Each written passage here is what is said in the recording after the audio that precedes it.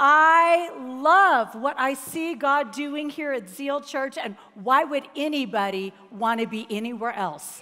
I was in Fort Myers, Florida yesterday morning speaking, hopped on a plane, got here at about 10 o'clock last night, which would be 12 o'clock midnight Fort Myers time, and I fly out to Orange County tomorrow, but I drank 5 shots of espresso. So I am here, I am present, I am with you guys. I can totally do this. So excited. I see some beautiful friends of ours, Lisa and Dr. Doug Weiss, and their beautiful family. I know there's a lot of you that are here, and I want to hug all of you. So find me after service. I am going to show you my family because it has been growing a lot. So go ahead and throw those cute boys up here. Okay, Alexander, hallelujah, is engaged. Alexander, yeah, he's marrying an Australian. We imported. So there's Alexander, there is Austin and Jessica. They're going to be here next service. Arden and Christian, and they are expecting their first baby end of July. They're having a boy. So we're going to be equal now. We're going to have 3 grandsons and 3 granddaughters. There's sweet Lizzie Sophia hugging my husband of 40 years this October, John Bevere. Addison and Julie, they know and love you guys. They're beautiful children. They are amazing. They send their love. I talked to Addison this morning. He called me for Mother's Day love. And then we have Scarlett. I have another grandchild. There she is. Scarlett is so fat, they do not expect her to ever crawl. Jess took her to the pediatrician. She's 9 months. She's like, she's not crawling. I mean, we've put things under her stomach to try to get her to roll forward, and she's like, no. But if you saw her thighs, you would understand. She can't lift that. She just can't. Yeah, she's amazing. She has 2 faces. Her resting face is a judgy face. Yeah, she just judges, like, why should I smile? And then she has a happy face. But that is Scarlett. I love her so much. I love being a mother. I love being a grandmother. And I'm just going to tell you, I love being a godmother to Octavia and Brandon. And you think, what is a godmother? Well, a godmother is when you get a Sicilian on your side. So I have dual citizenship. My husband is Italian, but I am Sicilian, and I have dual citizenship, so I just kind of capitalize on the whole Sicilian theme. I do want to talk about a couple books, because I know some of you guys forgot to buy a Mother's Day gift for your wife. Okay, I just launched a devotional Tuesday. It hasn't even been out a week, and it's called Fiercely Loved, God's Wild Thoughts About You. How many of you know it is time you change the way you think God is thinking about you? God is not thinking thoughts to disqualify you, to distance you, to disengage from you. God has good thoughts, treasured thoughts, precious thoughts. This is what David had a revelation of in the wilderness. In Psalm 139, he wrote, "How precious are your thoughts about me, O God. They cannot be numbered. I can't even count them. They outnumber the grains of sand. And when I wake up, you are still with me." What does that tell us? That tells us that God has treasured, precious, good thoughts towards you. And they're innumerable. But it's not just that, it's constant. It's constant. And so we need to change the way that we think God is looking at us. Because when we change the way we think God is looking at us, we change the way we look at everybody else. How many of you know we got a lot of meanness going on in the body of Christ? Yeah, because when people feel judged, they judge. And so we need to be a people who understand that God wasn't this angry God in the Old Testament who sent his son to die for us, and Jesus was like, please be nice to them. Please change your mind. No, he sent his son to reveal his heart. And so God is for us. And so it is the goodness and the kindness of God that leads us to repentance. Kindness is not an endorsement of sin. It is a doorway. And so we need to start being kind in the body of Christ, and we need to start with each other. I'm going to be preaching to you out of Godmothers, but I added something in earlier this morning because I feel like God is doing something significant here. And so I want to open up from the passage, John chapter 2, verses 1 through 10. It's the wedding at Canaan. It says, the next day there was a wedding celebration in the village of Canaan in Galilee. Jesus' mother was there, and Jesus and his disciples were also invited to the celebration. The wine supply ran out during the festivities. So Jesus' mother told him, they have no more wine. Dear woman, that's not our problem, Jesus replied. My time has not yet come. But his mother told the servants, do whatever he tells you. Standing nearby were 6 stone water jars used for Jewish ceremonial washing. Each could hold 20 to 30 gallons. Jesus told the servants, fill the jars with water. When the jars had been filled, he said, now dip some out and take it to the master of ceremonies. So the servants followed his instructions. When the master of ceremonies tasted the water that was now wine, not knowing where it had come from, though of course the servants knew, because God always lets his servants know what's going on, he called the bridegroom over. A host usually serves the best wine first. He said, then when everyone has had a lot to drink, he brings out the less expensive wine. But you have kept the best until now. I love this city, and I have been in this city for decades. I still have a place in this city. I still have an office in this city. But I am here to tell you that God has saved his best for now. Yes. And I am here as a mama telling you it is time. It is time for us to stop calling water wine. It is time for us to do whatever the master tells us to do. I read this scripture, and I remember my boys, the first time they read it, they used it as an excuse to call me woman. They're like, hey, woman. And they're like, Jesus calls his mom woman. I'm like, you're not Jesus. You're not Jesus. If Jesus wants to call me woman, that's fine. You call me mom. You call me mom. And it's interesting that Mary saw lack and spoke to her son and said, hey, they're out. They're out. And he was like, hey, it's not my time. Okay, mamas know timing. And you often won't know timing until you become a mom. I remember when I was pregnant with my first son, they didn't do sonograms back then. It was like hit and miss. You didn't know what you were going to have, when you were going to have it, how much it was going to weigh. You were living in a constant state of confusion. And I remember as I got more uncomfortable, I was like, I think I'm further along. I think I'm 9 months. I was claiming 9 months at 7.5 months. And my doctor was like, I don't think you're that far along. But things get uncomfortable when it's time. And I remember going to the doctor's office, and I was 2 weeks past due. I thought, I am never going to go into labor. And he said, you probably aren't. We're going to induce you tomorrow. And I went into this induction in Dallas, Texas. Now, I need to paint a little bit of a picture for you. In Dallas, when I found out I was going to have a baby the next day, I went and got a French manicure. Yeah, that's what you do in Dallas. And then I also had blonde hair back then. Why anyone who looks like an Arab would have blonde hair, I'm not sure why I did that. But I had my highlights done. I had my French manicure. I got up for my induction, showed up full on jewelry, full on makeup. All the nurses looked at me, went into a huddle. They're like, I'm not taking her.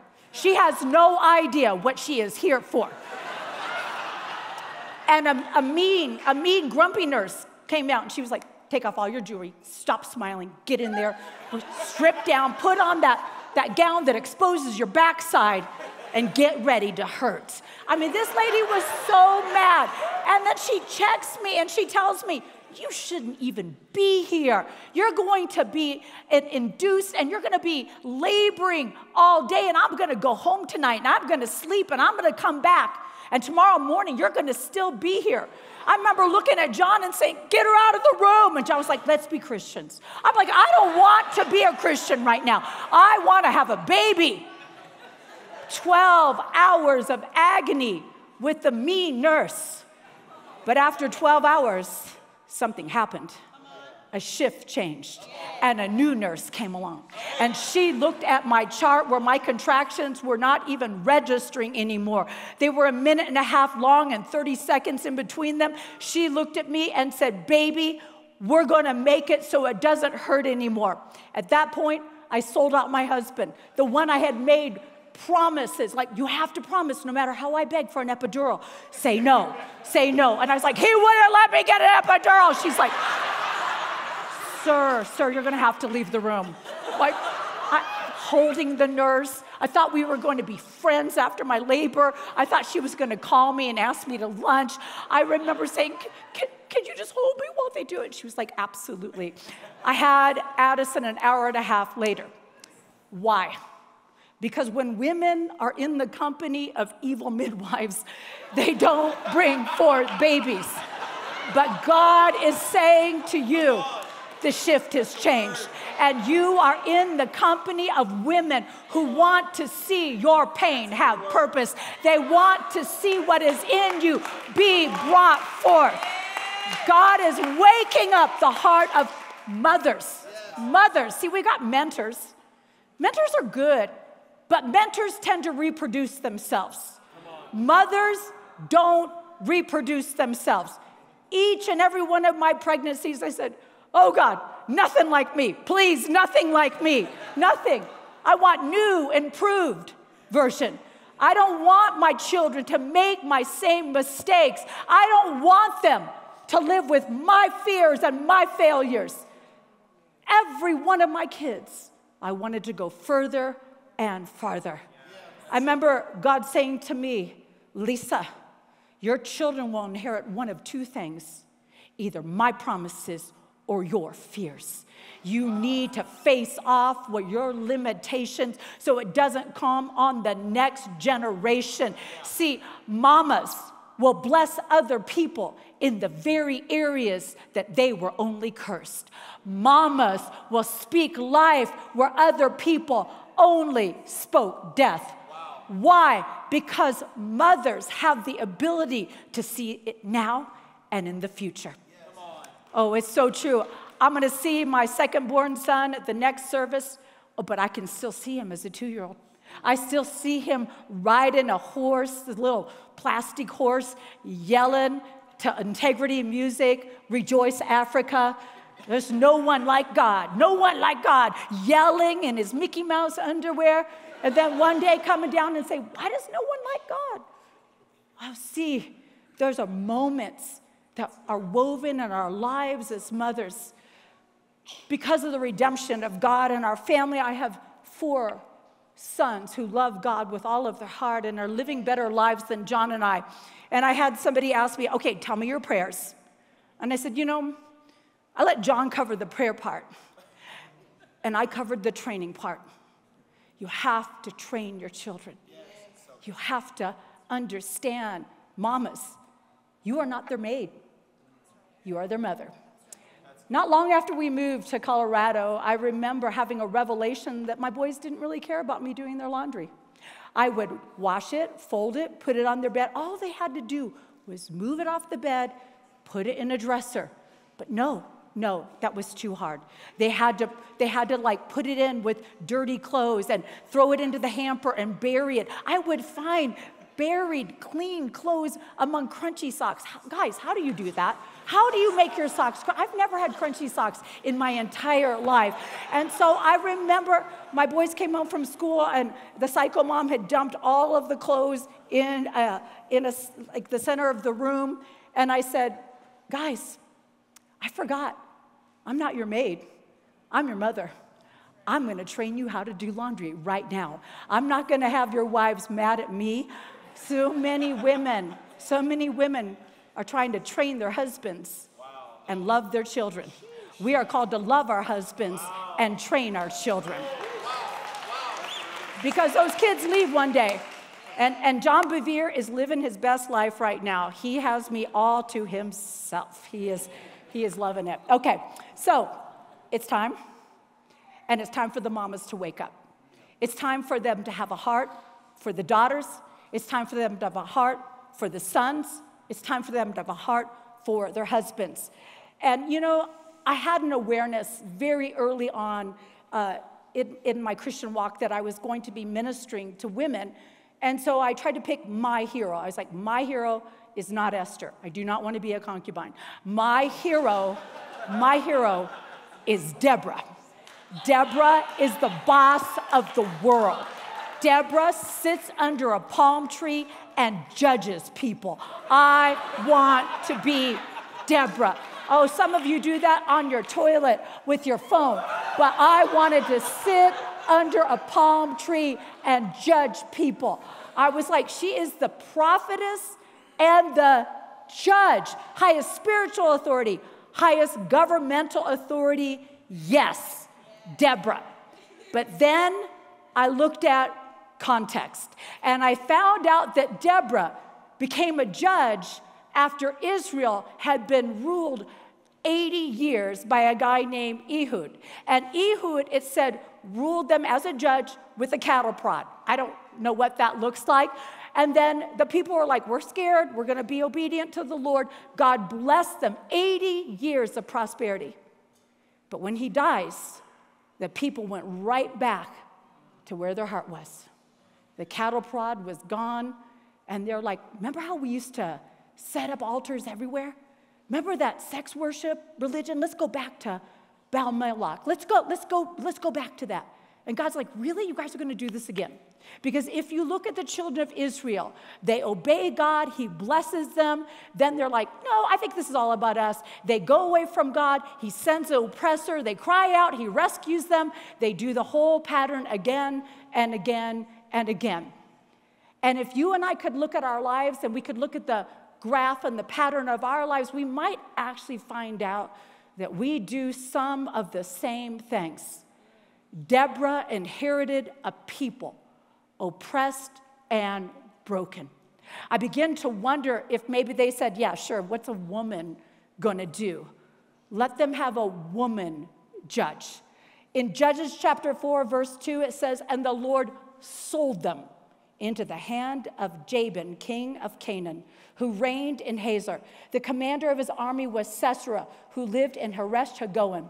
Then the people of Israel cried out to the Lord for help, for he had 900 chariots of iron, and he oppressed the people of Israel cruelly for 20 years. The people of God do not do well in seasons of prosperity. We actually do better in seasons of hardship. Struggle is strengthening. It is. So what's happening during this 20 years of oppression? Well, Israel was devastated, discouraged, isolated. It said that all the trade routes were cut off, so nothing was coming in and nothing was going out. It also says that the people of Israel wouldn't even go out and work their own fields because they were afraid of being attacked. So they no longer had purpose. They are isolated. And what happens when people have no purpose and they're isolated? Oh, we're seeing it right now in our culture. Infighting. Everybody attacking one another. Everybody fighting with one another. They forget that the enemy is not in the house. They think that the enemy is in the house, but you and I know we don't wrestle with flesh and blood, but with principalities and powers and rulers of wickedness and high places that exalt themselves against us knowing God. They begin to fight. And bigger. What is going on in the body of Christ right now? I'm telling you, I want to spank everybody and hug them. I mean, I'm like, spank and then hug, or hug and then spank. I don't know which one needs to happen.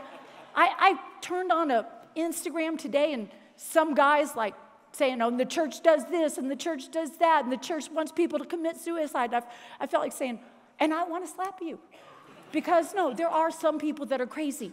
But the big C, Church of Jesus Christ, is not that way. And the people that most people are describing, I don't even know. I don't even know. And you know what? God is the one cleaning up his bride. He says he washes her with the water of the word to evoke her beauty.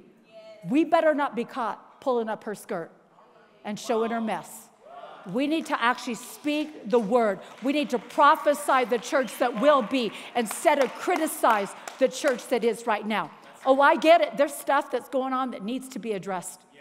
God is sifting and he is shaking so that what cannot be shaken will be established. He is also shifting. And I don't, when God begins to spank, okay, I'll just tell the story. We have our fourth born. He's a baby. That means he was hardly ever spanked.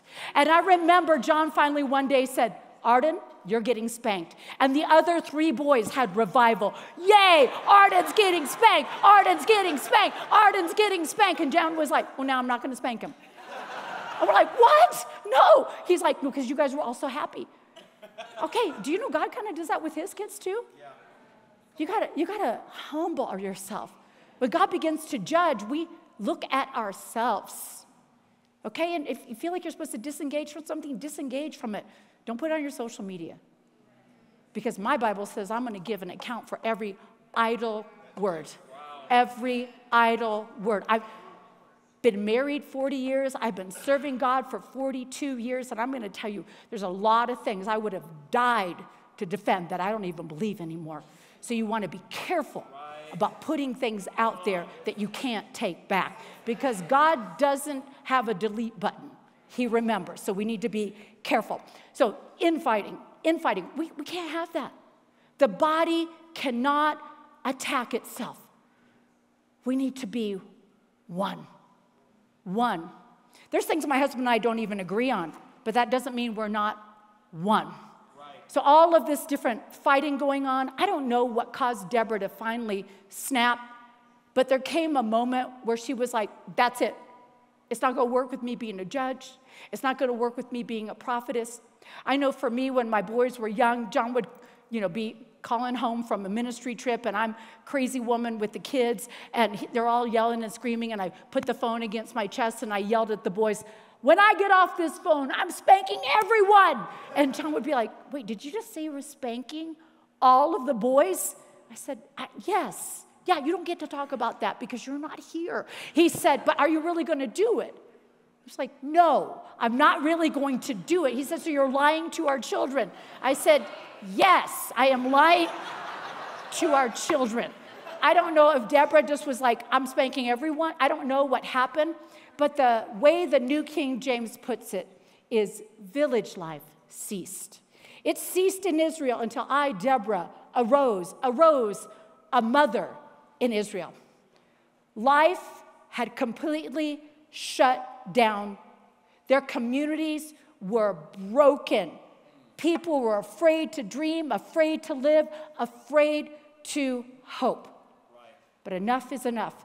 The NET says warriors were scarce. Now, isn't that interesting? It goes from village life has ceased to warriors were scarce. Warriors were scarce. They were scarce in Israel until you arose, Deborah, until you arose a motherly protector in Israel. Do you know God talks about himself as a motherly protector?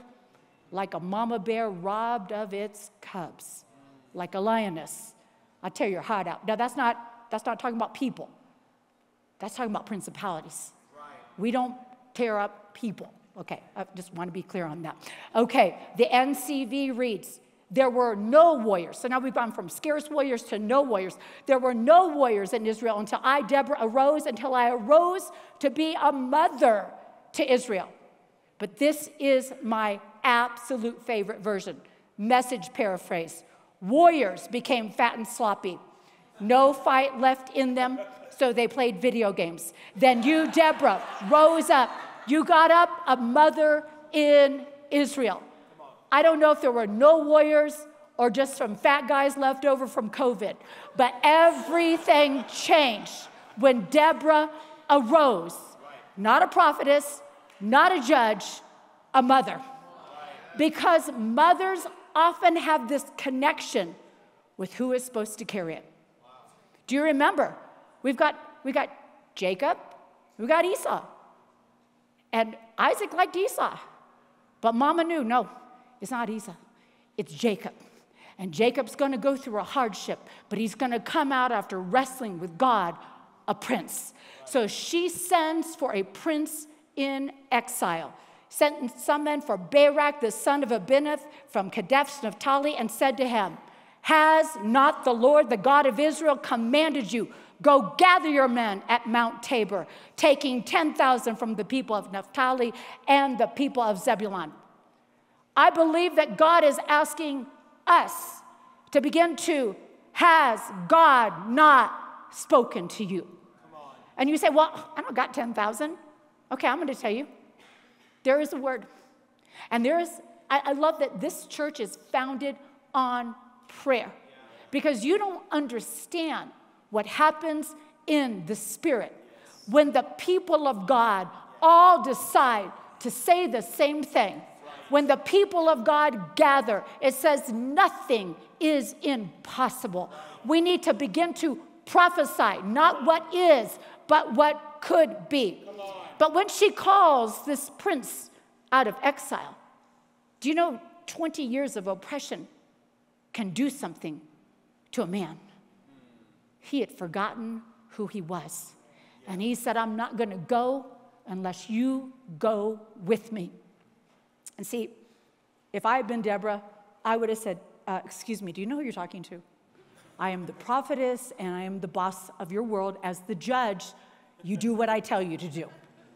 But Deborah didn't do that because Deborah knows what true leaders do. Yeah. True leaders don't pull rank. They lend strength. Wow. She said, all right, I'll go with you. Yeah. See, sometimes we need the mamas to go with the prince. Sometimes we need to go together. And then y'all know it's a crazy mess. We've got like chariot wheels falling off and, people like slaughtering each other. But I don't want to talk about Jael and that mess. I want to talk about the intimate connection between earth and heaven. In Judges 5, verse 20, it says, from the heavens, the stars fought from their courses. They fought against Sisera. The river Kishon swept them away. The age-old river, the river Kishon, march on, my soul, be strong. March on, my soul, be strong. Do you know you can speak to your soul? No, you guys, you have to understand this. You can speak to your soul. Yeah. David said, soul, why are you downcast? Yep. Oh, why? Put your hope in God. Anytime you put your hope in something that can be taken from you, you are at risk of being downcast. We have to speak to our soul. Guys, I just finished going through menopause. During menopause, there is a mean woman living in your head. She says things like, punch your husband in the face. She says, throw a fit at the airlines. I'm not wearing a mask. She says all sorts of things. And I'm like, no, evil woman, you are not taking me emotional hostage. You got to renew your mind. You got to know what God's word is saying. How many of you know that we live in a time period where a lot of things sound good, but feel wrong? You have to have the word of God to discern, or you are just going to live in suspicion and fear. And discernment isn't just about noting wrong things. Discernment is the ability to see the light in the distance in somebody else's life. I'm so thankful that people discern the call of God on my life when I did not look like I should be called by God. Wow. I'm so thankful that when I said I don't feel like I fit in anywhere, he said to me, you were created to begin, not belong. He said to me, you and John are the point of an arrow. You have to stay strong because you're not everything, but you will take a lot of the pressure, but you have to not cave. I don't know what God is saying to you, but I do know what you have to say to yourself. Be strong and of good courage, for the Lord your God is with you. Be strong and of good courage, for the Lord your God is with you. Be strong and of good courage, for the Lord your God is with you. Listen, when I lived up a little bit north, I would tell my boys, everybody, get in the Suburban.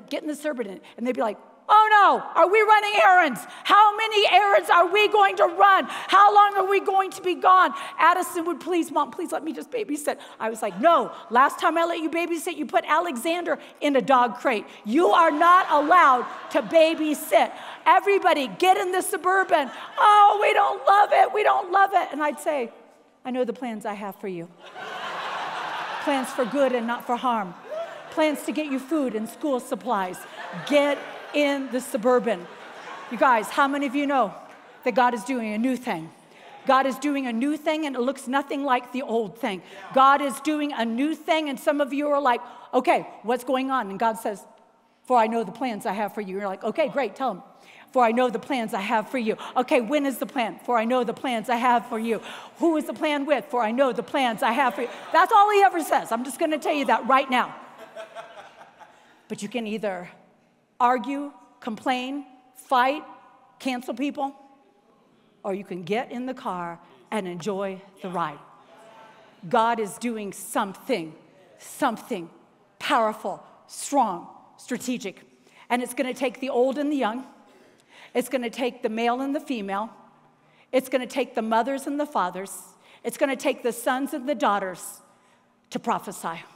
And I believe as we begin to prophesy, we're going to see signs and wonders and miracles. Yes. And I believe that God wants it to be a corporate thing, not an exclusive individual thing. I believe that you and I are prophetic by function of the timing of our birth. So can you stand to your feet? I'm going to pray a godmother prayer over all of you. I believe that God wants to release some things. I believe, like Pastor Brandon said, there's some mamas. There's some mamas that you need to cry out. You need to cry out for what you carry, and you need to cry out for this next generation. I want you to understand this is a house that celebrates both men and women, both mothers and fathers, and sons and daughters. This is a house where all ages are welcome. This is a house where you can come to the table because God wants to listen in on the conversations that happen in this house. And see, for too long, we've just had conversations with people that look like us, think like us, talk like us, live like us. And God is saying, if you're going to have the right conversations with the right people, they need to be diverse. And so this is a house where conversations are welcome, but conversations that honor God and speak to future. All right? Heavenly Father, I just thank you that there is sacred space. I just thank you for a release of your anointing to prophesy. Father, I thank you for an impartation to stand on the earth and release the mandate of heaven. Thy kingdom come, thy will be done is a prophetic prayer. And so, Father, I thank you that your kingdom is come and your will is done on earth as it is in heaven. And everybody that agrees say, amen and amen. It's my privilege and my incredible honor to bless this house, bless your families, bless what God has begun.